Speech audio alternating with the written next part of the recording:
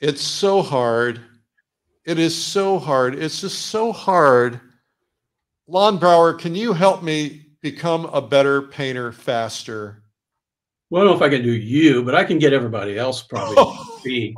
But I've got an exercise that I've been doing with my students, and I use it myself actually. And within an hour's time, you can really pick up some things that I think will be very helpful and move you right along the journey. So you're saying I'm that sorry? you're saying that within 1 hour, you're going to make me a better painter. If they watch today, 1 hour, you're going to make me a better painter. Yeah, I think so. I think so. This is an exercise. This is not making paintings, but it is learning how to paint, and that's what we need to do, right? Well, let's jump right into it. Let's do it. All right. Well, tell you what, let me, I'm going to shift over to my palette. Okay. Lon Brauer is here and he's shifting over, and he's an incredible painter. You would love the abstract nature of his work. He wins awards everywhere he goes. We have some of his paintings in our personal collection. He's an incredible artist, and you're going to learn a lot from him today. So hang in there. This is going to be good. All right, Lon, what have you got? Well, right now, I've got my palette. This is the image we're going to be working from today. What I'm going to do is I'm going to take this image, which is a fairly simple thing. It looks a little complicated, but it's really not. And I'm going to show you the mechanics of how I work through this. But the other thing that I want to be talking about is how it is very beneficial for us to work to do things over and over again in a repetitive manner. And so what I'm going to do is I'm going to demonstrate this thing twice, maybe 3 times if we have time to do it. And then at the end, we're going to have something to compare to. Think about things that you do daily. When you get up in the morning and you brush your teeth, you get dressed and you put your shoes on, you tie your shoes, you make coffee, you get in the car and you drive. All these things we don't have to think about. And I want painting to be the same way. And I think this exercise, when I show it to you, and if you go through it yourself, you're going to see that you're going to get a familiarity with a particular image rather than shotgunning and doing all these different subjects. You're going to know this image so well that you can do it in your sleep. So, okay, so we're going to learn about how to paint in your sleep. This is going to be really great. Let's get the show started. It's Art School Live with Eric Rhoads.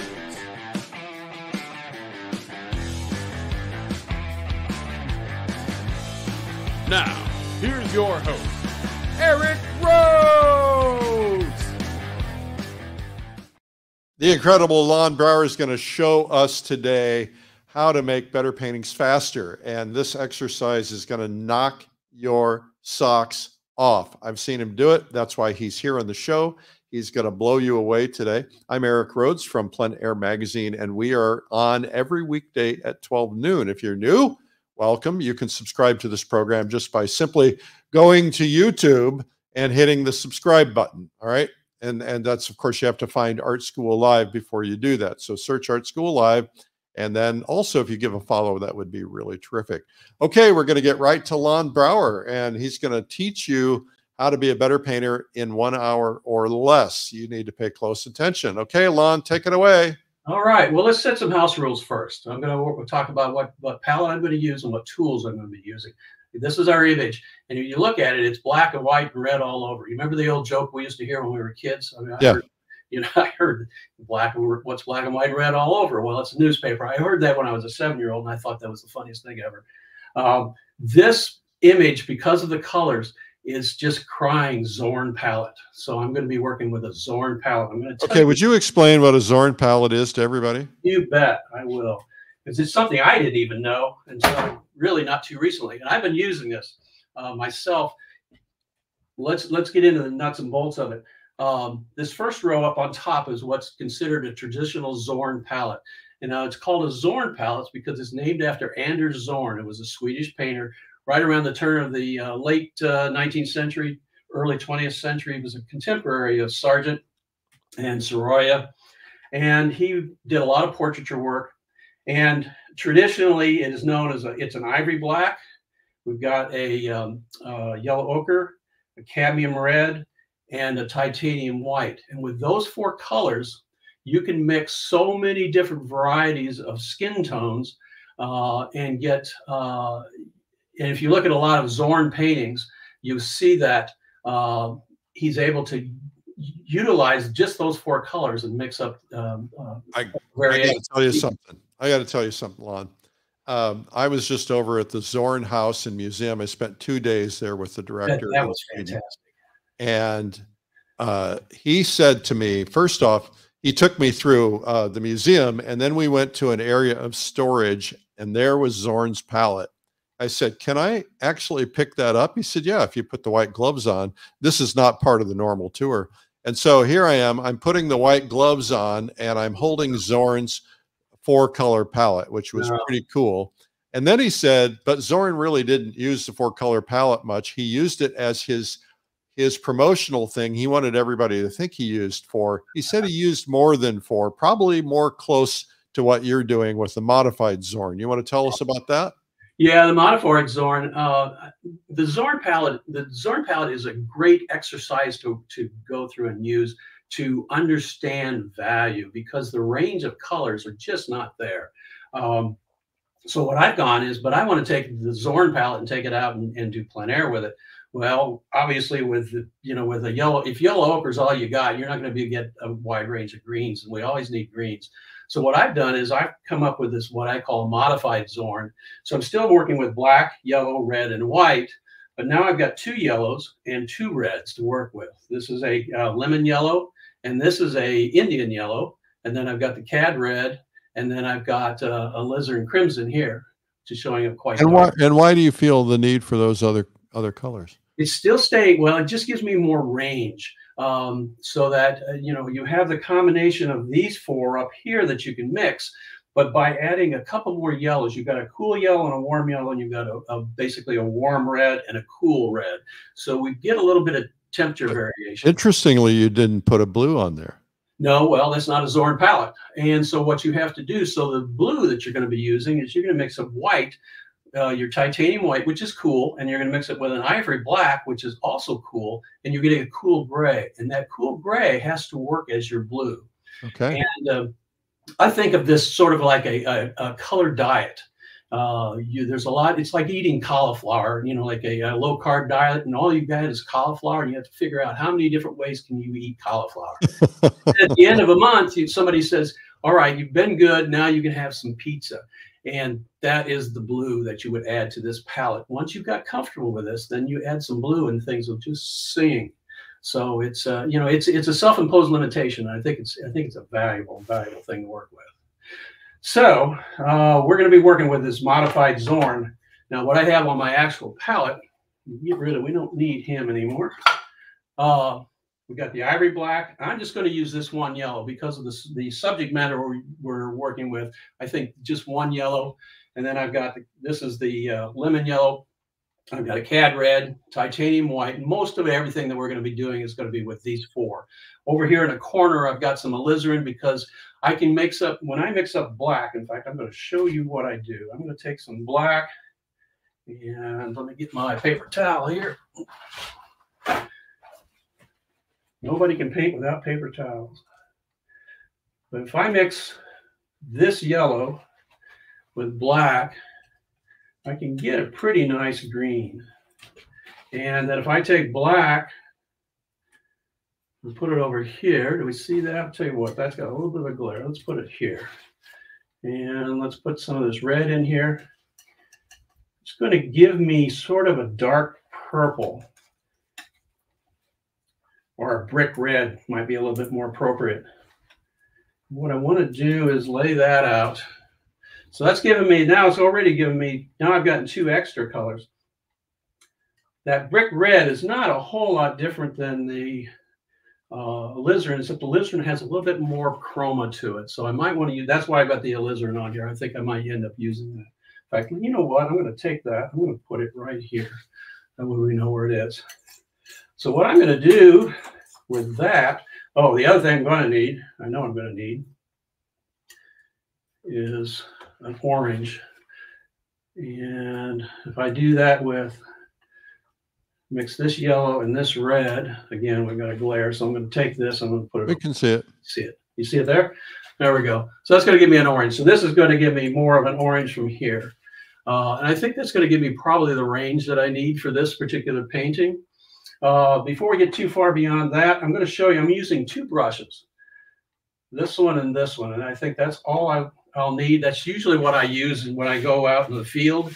I take a pile of brushes, but these are the only two I ever use. This one's about 1.25 inches. This one's a 1/2 inch brush. And I can do everything, I think, with that. I often talk about using a 2-inch brush, which is, you know, I advocate using a large brush, the largest brush you can. I don't think we need a 2-inch brush for this one. I think this 1.25 inch brush will work. This is a rosemary. This is a Princeton. Very comparable brushes. I really like them both. And so we'll be using that. And the other thing I'll be using is this palette knife. This is the knife that I like to use. You can see the shape of it. I use this for mixing, and I also use it for painting when I use a brush in a painting. I also advocate that I like to mix my piles ahead of time as opposed to mixing my paints with a brush. I know a lot of people do it that way, and that may be something that's comfortable for you, but I find I can keep my colors cleaner if I mix them with a palette knife. Now, having said that, when I get into this, I will be picking things up with a brush, and you won't see it, but I will pick up some of this and pick up some of this and mix it together.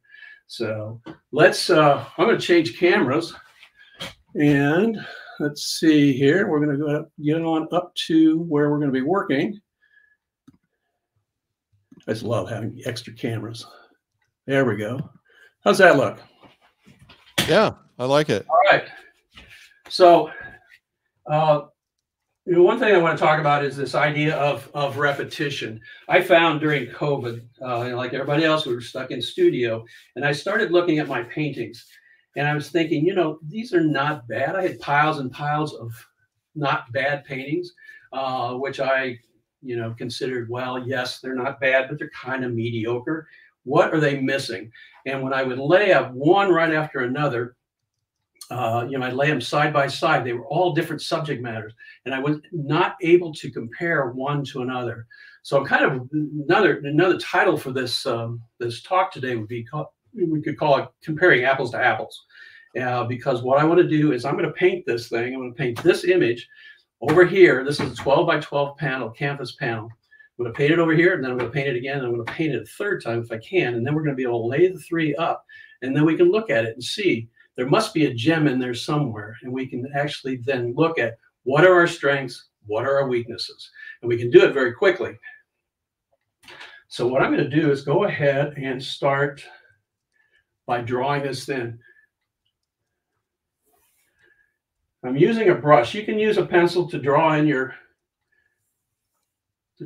subject, but I would recommend, this is oil paint, by the way. I know you've had a lot of watercolors on these days, which is fun. I have a lot of everything. You just got to catch me at the right time. That's right. But this is oil paint, and you can do this with a pencil, but I think it's valuable to go ahead and start learning to draw with a brush, because after all, that's you're learning brush work, and that's part of this exercise too. Not only the repetition thing, but it's also about using brush. One of the things that I have problems with, that I notice that my students have problems with, and I do too, is that there's two things, basic things that everybody wants to skip, and it's drawing and it's brushwork. You know, composition is good, and value is important, and color theory is important. But if you can't draw, if your drawing skills aren't strong, and if your lost my train of thought. If your drawing skills aren't strong, and your brushwork isn't strong, then you're going to run into problems. And no matter how much paint you throw on there, you're still going to be frustrated. So this is a good exercise for finding out what your strengths are, like I said before, and what we can do to make them stronger and better. I want you guys to pay attention to how Lon was holding that brush. A lot of times I hold a brush a lot of different ways. Sometimes if I want to, you know, sometimes I go out here. A lot of times I'm here. Sometimes I'll do this. But for what I'm doing, most of everything I'll hold it this direction. So. Right. And tell people why you do that. Why do I do that? It's it really, everybody has a different way of holding a brush, just like everybody has a different way of holding a pencil. And how you hold a brush is going to determine how you make marks and how you put the paint on. And I think it's one of the things that you want to experiment with. Find your thing. If doing this, if you do this, you're going to, like a pencil, you're going to get caught up in detail and you're going to noodle things to death. Whereas if you do this, you have much more freedom and you're not using just your hand, you're using your whole arm. If you saw me from a distance, you'd see that I'm standing about 2 feet away 3 feet away, maybe from this canvas. So I've got full range of my shoulder. And I think it's really valuable to keep things so things can stay loose. Now, one thing I want to say is about this is if you're doing this exercise and you're just starting out, you're probably having to learn a whole lot of things that you're not that don't feel comfortable. If you can get this far and your drawing isn't feeling real strong, then stop with this and set this aside and get yourself another panel and do it again. And do just the drawing, don't take it any further, and then throw this aside and then do it again. And by doing that, say 6 times, you're going to get much more comfortable. Your first drawing may be bad, your second drawing may be better, but not a lot better. Your third one will get better yet, and you'll get better as you go along. Again, think about tying your shoes or shooting free throws. I mean, not everybody's played basketball, but we understand the concept. When you want to practice free throws, you stand there and throw and throw and throw. Another way to think about it is with music.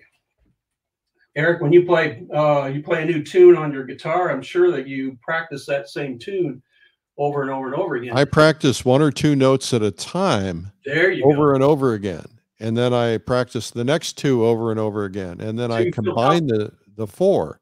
You want to get a familiarity, just a comfortable quality about it, right? So that then you can move on. We want to get past that point where we start a painting, we don't know what the first step is. The first step on this, once you do this a few times, your first step is, okay, I pick up this brush and I use this red-black mixture or whatever color you decide to use. Okay, let's take it to the next step. I'm going to go ahead and I'm going to put in these stripes.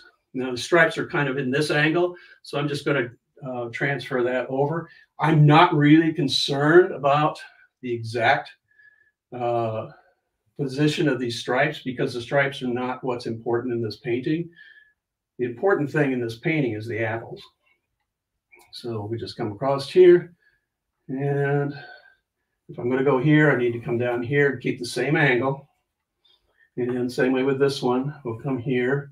And if that one is here, maybe it's here. And then I can just fill them out. I'm not even looking at the photo now. I just want them to be about the same size. And then this side, here, I'm going to start here. We're going to go at this other angle. It's this angle. And we're going to make them stripes about the same size. And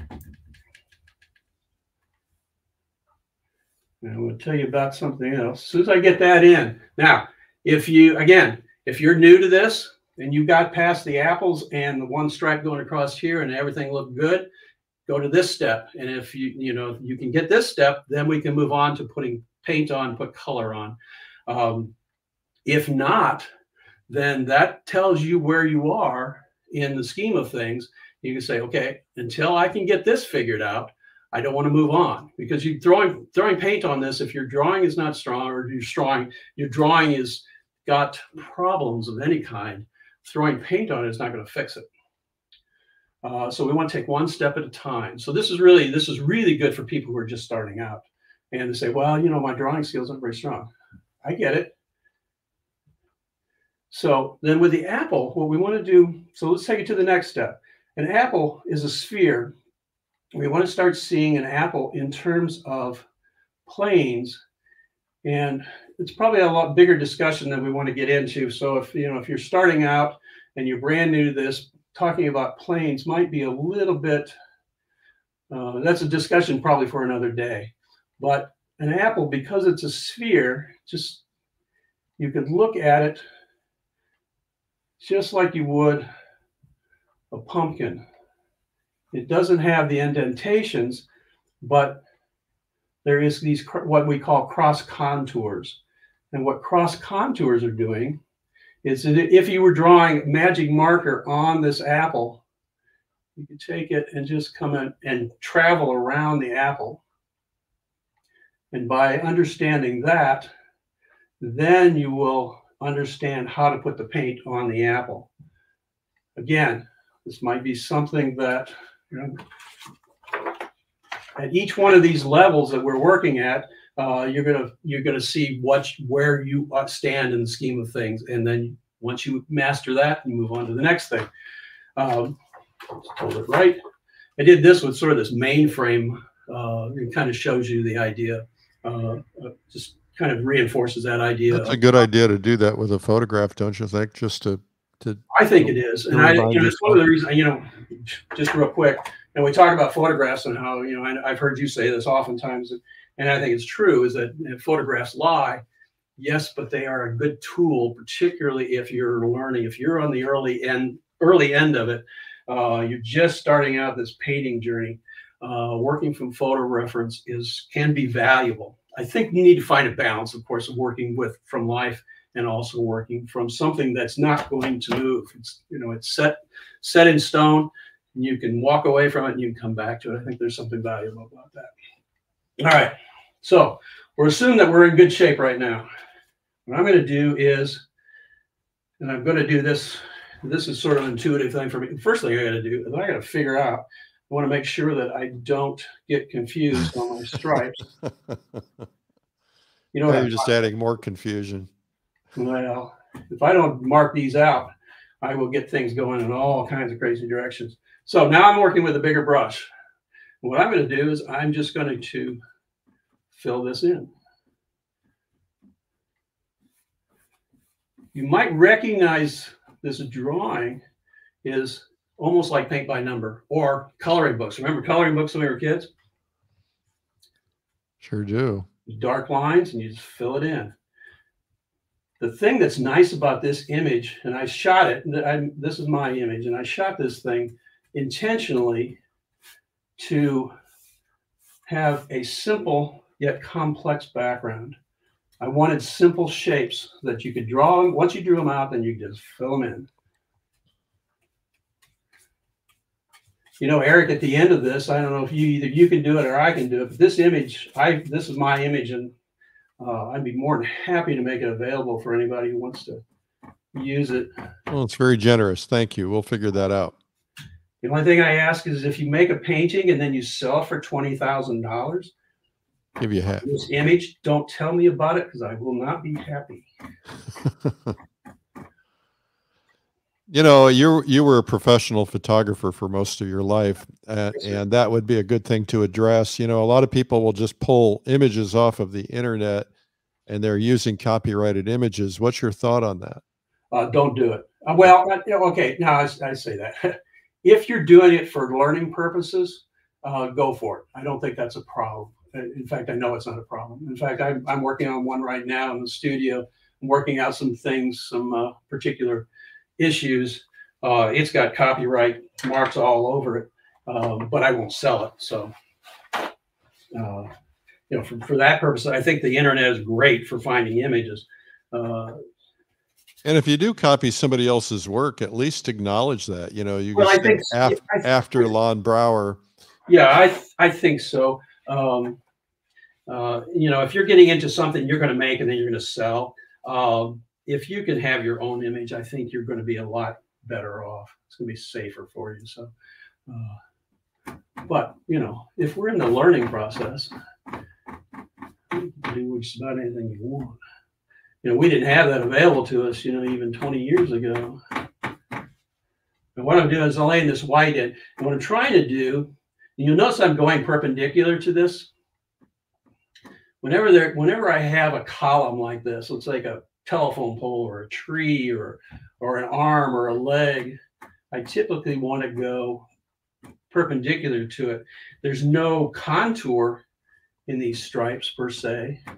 It's just easier for me to paint. Now you see how it's going to pick up some black? Don't worry about it too much. Just want to lay it in. Now, the one thing I want to recommend is you take this image and paint it. Let's say paint it 6 times, one right after the other. Now, several of you out there are going to say, "I can't paint. That's going to take me an hour to paint that." I get it.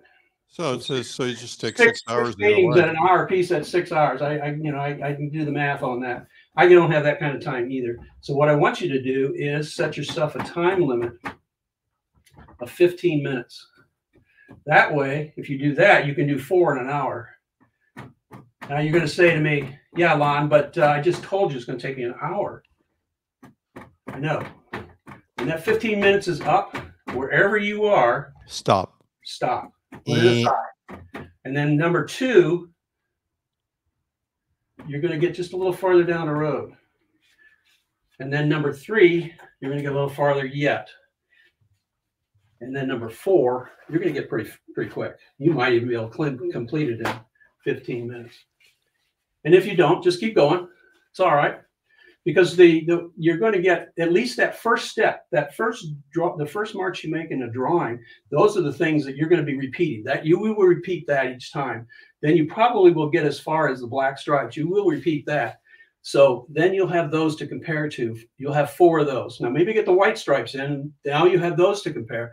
When you get to the apples, you may not get very far with that. But one apple, your first painting, the apples may be only started.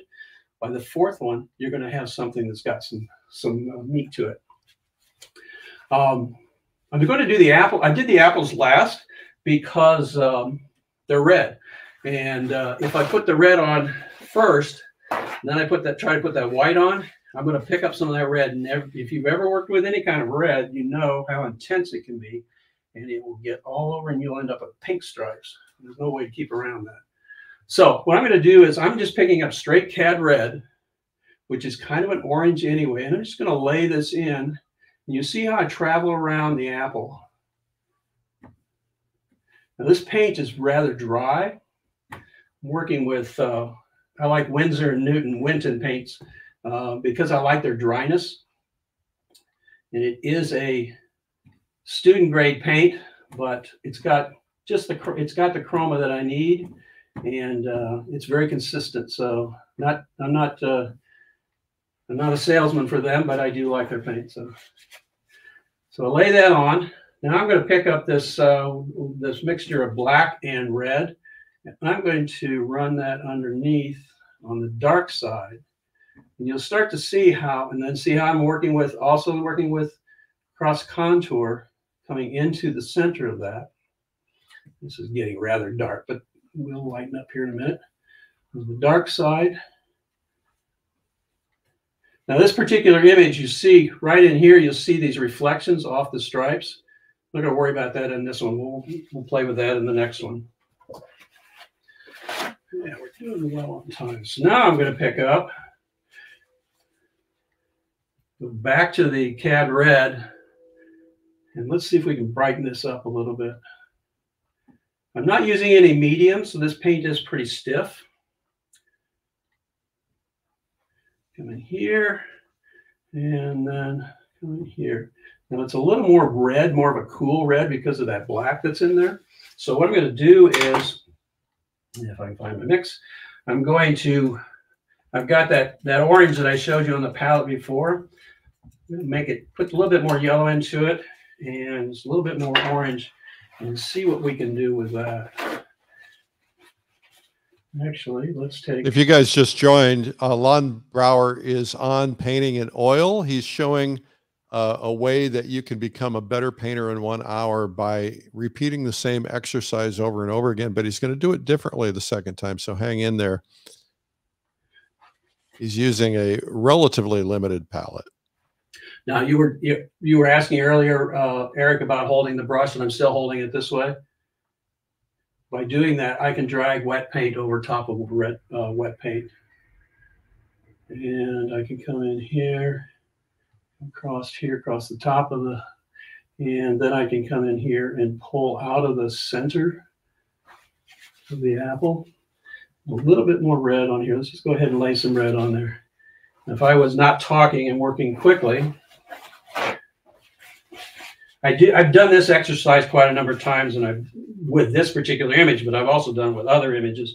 And every time you revisit an image once or twice or 3 times, you're going to see new things that you didn't see the first go around. Okay, now. All right, well, you better get cranking here. You're at the halfway point. I know. Next one's going to be a. It's all the talking. I know, it's all the talking. All the talking. So put that in there. I'm going to take this. Let's hit this smaller brush. Let's redefine this. Let's come back in and draw back in here again, holding the brush like so. You can come in, reestablish that drawing.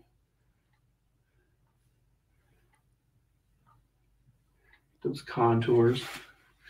And I can pick up some more yellow. Let's put that in here.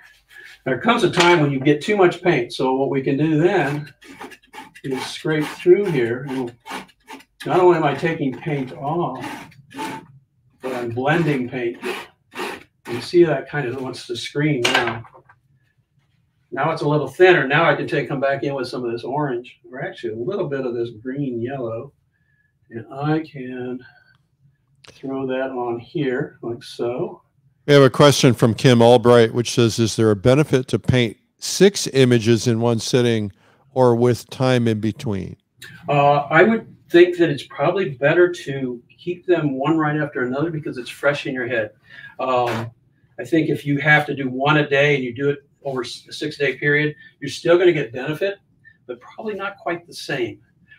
There's something about, it's a little bit like exercise. You go to the gym, you don't just lift one weight one way, one time. You need to do multiples, and that's when you start seeing some benefit from it. So okay, let's put those highlights back in. Here, here, and here, here. Now the thing that you're going to learn from this, is this a good painting? Probably not. But the thing that you're going to learn from this is working with a brush, and you're going to learn brushwork. And if you can learn brushwork, you're way ahead of the game. Because we often see really nice paintings. The composition's great, the color's great, everything's great, but there's a timidity in the brushwork. And how do you learn that? You learn it from doing it, of course. So I'm going to call that, well, you know what I'm going to do? And this white's got picked up some paint.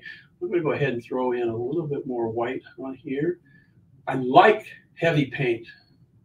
It's not everybody's cup of tea, but I like the way it looks. And there, see, that one got a little bit, well, it's all right. I was going to say, if you get, you start getting some streaks in here and you start picking up some color that you don't want, that's when you get your knife out and just take it off, put it back on. All right, let's move on to the next one. I agree. All right. Let's beat this one to death. Okay, so what we're going to do, while Lon is getting the next one ready, we're going to take a quick break. We've got people watching from all over the world today. Welcome to Art School Live. We're here every weekday at 12 noon. And we would hope that you guys would subscribe to this program. Just go to YouTube and hit the subscribe button. That helps you, but it also helps us. So we'd appreciate it. Thank you so much for doing that. Our guest today is Lon Brauer, and he's teaching you how to become a better painter faster by doing multiple paintings of the same thing, but different each time. You're going to learn about that the second time around. Lon is going to be teaching at the Plein Air Convention coming up May 20th through 24th in Cherokee, North Carolina, which is near Asheville. And the price goes up on Valentine's Day. And so why bother signing up after, right? We'll get several hundred people who are going to try to sign up at the last minute, only to find out that there aren't very many seats left. And so you need to get in there and get that done. Lon has an incredible video out. Actually, he's got some more on the way, but he's got this one called Abstract Figure Painting. And it is really terrific. If you want to get these loose, goosey, abstracty, wonderful pieces, this one's a really good one to do. Lon Brauer, and you can find that at painttube.tv. PaintTube is where we have over 600 art instruction courses professionally produced, super high quality, great close-ups, so much better than watching a Zoom. And just go to painttube.tv. All right. Now, I should also mention that we have a big thing coming up in early March, It's called Plein Air Live, and it's going to be really cool. It has made the difference in my world. I get invigorated. Today was just fantastic. I love it. It's just brilliant. I mark it off on my calendar. It was amazing. I need the community.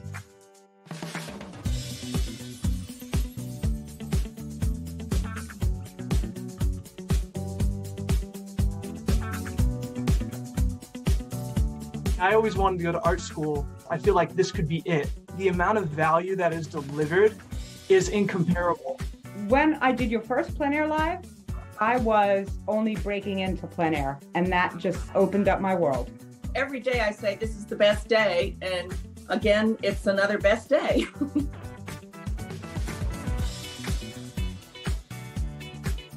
I'm taking notes. I'm watching what people are doing.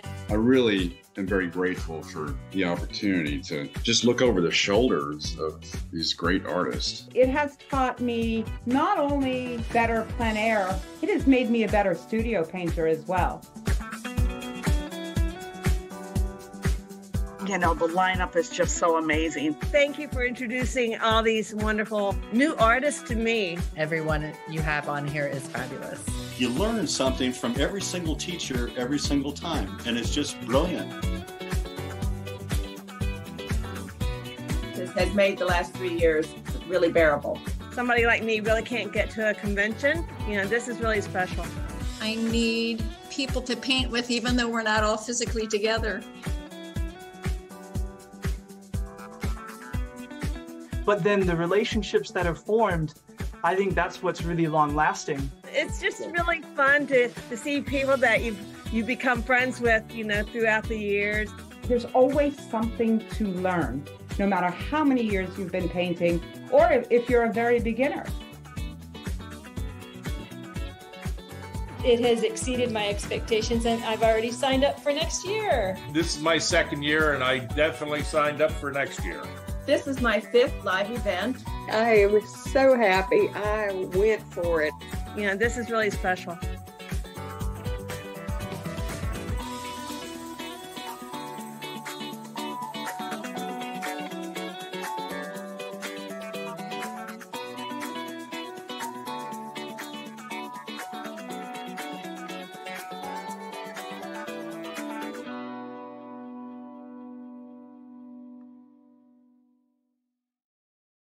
All right, our guest Lon Brauer is back. Lon's going to do it one more time. What are you going to do differently this time, Lon? Well, I don't know. What shall we do different? You got any ideas? You want me Let's to remove the stripes. do what? Take the stripes out. Take the stripes out. Okay, we can do that. That'll be even quicker and simpler. So let's do this. So don't really need that now that I think about it. I've done this so many times. I do it in my sleep. But which is what we want, right? I don't think you sleep. You're like always painting. Yeah, I get. Well, you know how if you do this enough, you do it a lot, you kind of get it in your head. And I always say that, I tell my students, if you go to bed at night and you close your eyes and you're seeing brush marks, you're doing it right. Now this, when I photograph this image, it's on camera flash essentially. There's no cast shadow. I can create that, but let's see what happens. Let's just see what happens here. I'm going to go ahead and just do this. Again, thinking contour. I'm going to add just a little bit of mineral spirits to this so that it covers a little better. You know, normally I don't work on, this is a canvas board. I don't normally work on canvas board. I typically work on birch plywood, and it has a smoother surface. Kind of liking this though. I think when I go down to, I'm going to go down to Texas at the end of the week, and I think I might take some of these panels with me. I kind of like that. You're allowed. You know what? I said you're allowed. Thank you. I appreciate that. There's something, the kind of work that I do, I like, I look at a lot of the Impressionist work, and a lot of the paintings that were done in France in 1880s. You get this kind of look to it where it's just, it almost has a sketch look. There's a lot of bare canvas. There's something about that that I find very appealing. Do you know the term a bouche? Ébauche. It looks like Ébauche. a Ébauche. You know the term? Yeah. It refers to a sketch or an early preliminary drawing. And one of the salon people that hated the impressionists, and they said, well, it's just an impression, but they referred to their paintings as ébauche. Ébauche. So it's especially appropriate when you're painting a bush. A bush, yes. Sketch it in, be done with it. So I can. You guys tell us where you're watching from. Our guest today is Lon Brauer. We're learning how to paint better paintings in 1 hour or less by repeating and trying it a little differently each time. Now, again, this is incredibly important, and it takes a little while to learn, but understand the contour of this. It's a sphere. Well, the first time you kind of have to figure it out. The second time you kind of know the mistakes you made the first time. You're going to have something. Yes, that's right. And when you compare, and then the other value of this whole exercise is now you're going to have something to compare to. Now, in that last one, I did the dark shadow, the shadow side of the apple. I did with that mixture of red and black, and it works. But now I'm using alizarin and crimson. You can't see it here unless I compare it to the other one, but it's got so much more chroma. I'm doing the same thing I did with that black and red mixture, but here, now I'm using something that's got a little bit more punch to it. I'm going to take this and come in here, pull out of that center. I don't know what you call it, the stem. I guess it's the stem hole. I don't know what you call it. Should know that. Let's just put in the photo, the stem's not there, but let's just go ahead and put it in there just so we kind of know which direction it's going, like so. No, it looks like cherries. They do look like cherries because they're so round. Okay, now I'm going to pick up some white, and I'm going to just lay it in there. Now, see, I had it right the first time, then I went over it again, and I screwed it up. By the way, another thing you guys can do, somebody commented, Jenny said, he must have stacks of panels. You guys can, there's a thing called oil paper. Yes. And that's a great way to learn because you're not burning through a lot of canvas and panels. That's exactly right. Or you know what, you can, and I do this, I paint on cardboard, just cardboard.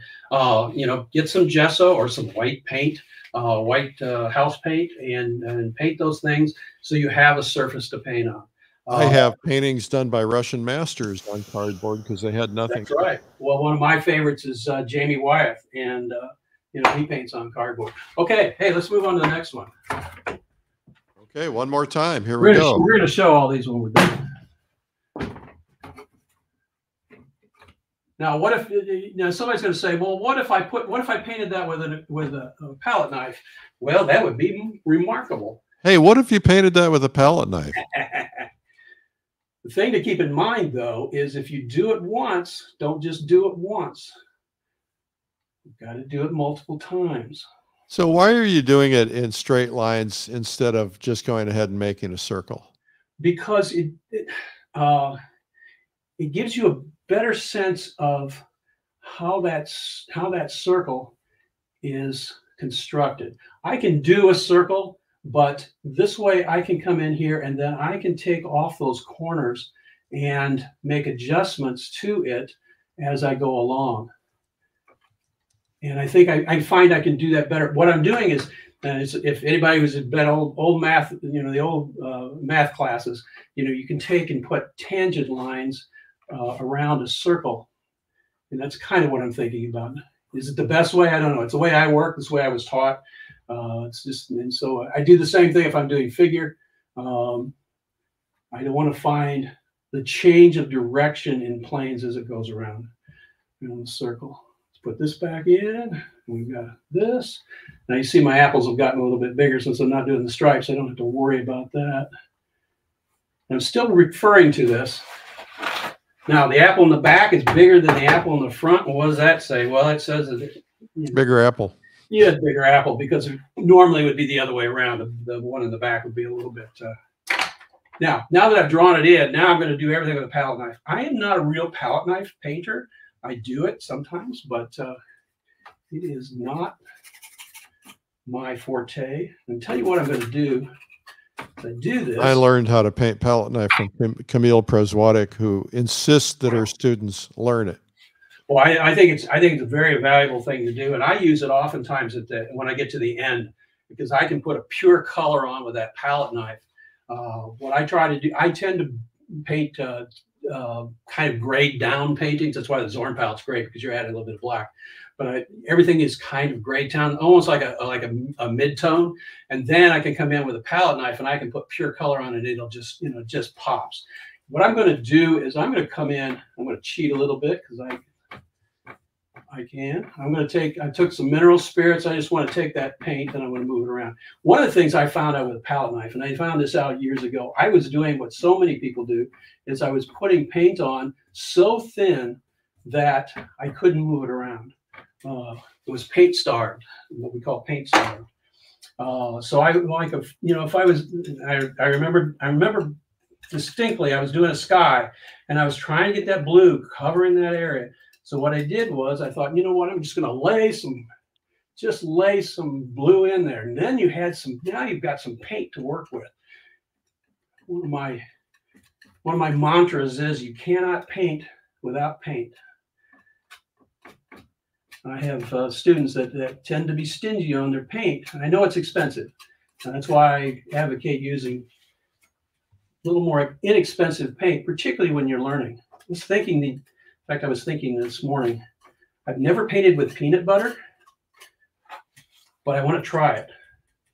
All right. And it's not. We'll have a show where you paint with peanut butter. Well, we'll do that next time. The other thing you can paint with is coffee. You can, yes. It's like a value study with watercolor. Yeah, it's a watercolor thing. You're right. Now, I can lay this in. Let's see what happens here. So what I'm doing is, by doing this is a good exercise for me, because I'm now having to say, okay, I know how to do it with a brush. How do I do it with a knife? And I can tell you right now, no matter what I do, I can do better. We could paint with, somebody says we can paint with the frosting of a cake and then eat it later. You could. Just don't mix your paints and your icing. Yeah. Anything is possible. So now I can come in here. I made a key lime pie last night. We can paint with that. As I'm doing this, I'm thinking, you know what, I can do better. So I'm already thinking about painting number 2. I want to get this one done so I can get on to the next one. All right. Well, you don't have much time, so let's move forward. Well, they got the idea. We do have the idea. You want to do one more? Yeah, let's do one more. You got it. We'll lay them all out. I'm going to do this one the way I want to do it. How about that? Oh, okay. I'm just going to lay this one in. I'm not even going to draw this one in. I'm just going to do this.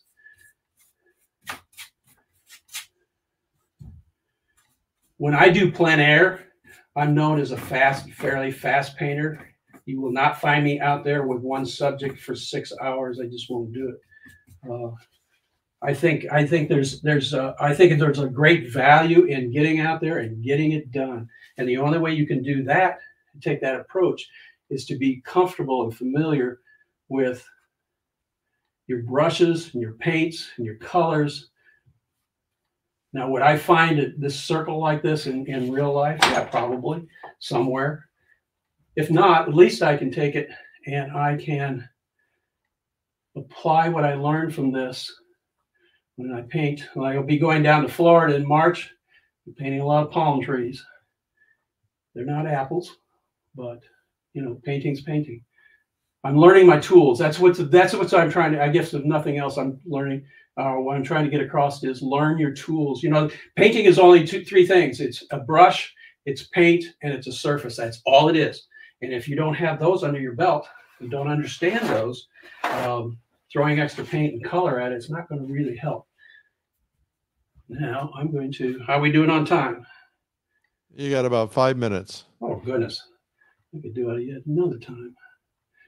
We'll put that in there. Well, we learned last night you can do an awful lot in 5 minutes on the Super Bowl.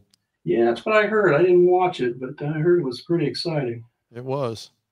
I thought it was over. I thought for sure Kansas City had lost. Well, you know, they're professionals, and things happen. Someone once said that painting is a little bit like a football game. You understand what's going to happen in a painting, just like you do understand what's going to happen in a football game, but you don't know what's going to happen at the end. And I think that's what's exciting about painting. That's true. I don't know what this is going to do. All right. You know, that's amazing how quickly you've gotten an impression. Do you read it as an apple? When you say, well, maybe no, it looks like a cherry. Doesn't matter. What difference does it make? It's representational. People will say, well, your work is so abstract. No, it's not. It's representational. It's expression. There's expression in it, yes. But and I love this where it's gone outside the edge. It's almost like if you were taking tissue paper and laying it down on top of a drawing and doing a collage. Again, okay, let's put them all out. All right, let's do it. I'm going to get, we'll leave that one there. Let's get this one. Box myself in. So Carrie Cornills asked, what's the equivalent of a palette knife in watercolor painting? You know, I don't know. That's a good question. That's a good question. I don't know. Carrie, you can use a palette knife. If you use watercolor that comes out of a tube, you can use a palette knife. Yeah, again, Jamie Wyeth, you watch him paint. He paints watercolors by just squirting it right out of the tube. I'm going to be down when I'm down in Texas in the next week with going to be with the Rattlesnake Gang, and they're all watercolors. I will ask that question. Yeah. Okay. Good. That one, this one, and I want one more. You can't see them. You can't see them. You can will. only see the top two. You will. Oh. Get this one out of the way. I'm going to throw this one up too. This is the one I did. This is another one from another time. Hold on a second. Yeah. I'm getting seasick. Wow, look at that. Now you see what we can do. Now see what we have. The apples are this. They're the one consistency throughout the whole thing. Now I can look at those and say, okay, what is working here? What is good? And then I can say, where are my weaknesses? Because you want to find your weakness. That's what painting is about, I think. It's find your weaknesses and then isolate those and then go find out how to make those better. Because you know what your strengths are. And these are kind of fun. Actually, I kind of like that last one we did. It's got such freshness to it. Yeah. So okay, you need to come back on camera now so everybody can see your smiling face. Do that. Hey, this has been good fun. All right, let's see. So our guest today is Lon Brauer, and Lon is an incredible painter, and he has, while he's getting his camera ready, Lon has a video with us. There we go. And it's pretty swell. So I'll show it to you real quick. Okay, there it is. It's called abstract figure painting, and he shows you how he does this kind of thing in abstract, and you can find that at painttube.tv, where we have hundreds. Okay, Lon, good job, man. Thank you. Thank you. Okay, we put your website and all that information into the chat. If anybody needs it, finds it, where are we going to see you next? You will see me. Well, I will be at Pace, which I'm really looking forward to. I think I'm doing I think they said rather than doing a demo this year, they're going to have me do a critique. That might be kind of fun. Oh, good. I'm looking forward to that. So when he says Pace, that means Plein Air Convention and Expo. Pace. Yes.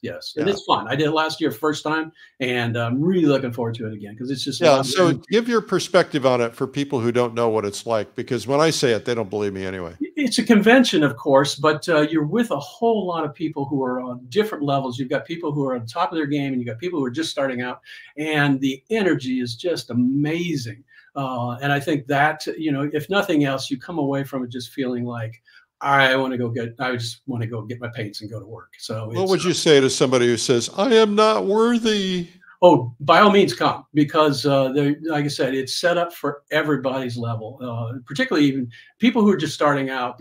There's so much information given out to the young people, the people who are just starting out, and getting them, on the road to paint. So it's a good thing. So yeah, absolutely. All right. Well, Lon, thank you so much for being here today. You are a rock star. You taught us great lessons, and you are worthy. Well, thank you, Eric. I appreciate it. So thanks for having me on. It's been great. All right. Thanks again. Our guest today is Lon Brauer, and we are so excited about seeing him on stage at the Plein Air Convention. So join us for that. And join us for Plein Air Live coming up in March. I think you're going to enjoy that. Just go to pleinairlive.com or Plein Air Convention. If you can't go in person, go to Plein Air Live. We are not doing, for the first time, we're not doing an online version of the convention. We did that because of COVID. We're not doing that anymore. It's too hard to do. So we're going to do it live. It's going to be a massive number of people coming. The first time we're going east of the Mississippi. So I saw somebody in the chat and they said they live in Asheville. If you're not coming, you live in Asheville and you're not coming, there's something wrong with you, girl. Just saying. Hey, thanks for watching today. I'm Eric Rhoads and we're here every weekday. Make sure you subscribe. Just go to YouTube and look up Art School Live and hit the subscribe button. All right. I'm Eric Rhoads. Take care. Have a great day.